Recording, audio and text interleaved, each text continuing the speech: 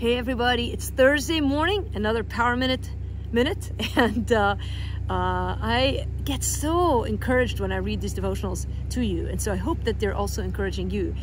Love when you guys leave me notes, so go ahead and click the like button, put a comment, just do what you need to do, share these with your friends. Today's Power Minute is called God is My Portion. The verse is from Psalm 73:26.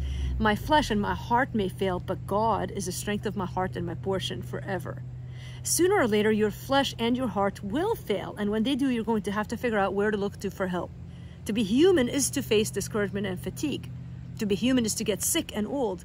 We will wrinkle and our skin will sag. Our bodies will stoop with time and our joints will ache. Take it from this doctor, our flesh is failing. And take it from someone who has endured pain, our heart is failing too. You can't guard against fatigue and burnout, but what you can do is resolve to find in God all the strength that you need.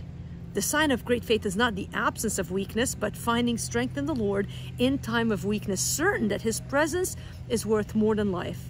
Has God become your portion, or are you still looking for your portion in this world? Are you hoping for a relationship to complete you, or a secure bank account to carry you through old age? Only God is able to satisfy you and renew your hope in every season of your life. Will you trust Him?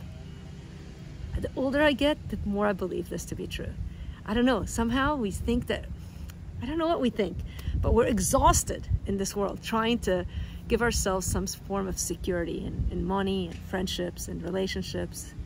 It's all fading. Things break, our bodies break, but God is our rock forever. I hope you know that to be true. If you don't know the Lord and want to know that kind of security, email me, Lina at livingwithpower.org. If you just want to email me, tell me how great your fall has been.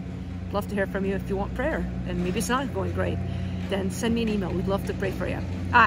Somebody's mowing the lawn, so sorry it got a little loud.